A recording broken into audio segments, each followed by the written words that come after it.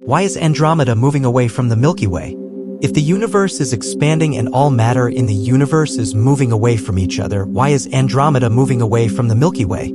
Astronomers say our Milky Way galaxy and Andromeda will collide in about 4 billion years from now.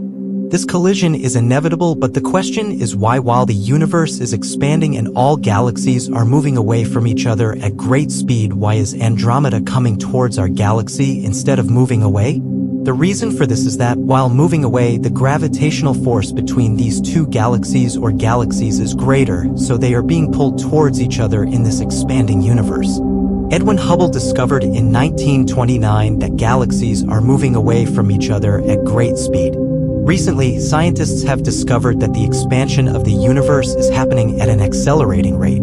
The farther the galaxies are from each other, the faster they are moving away. As of 2013, NASA stated that the expansion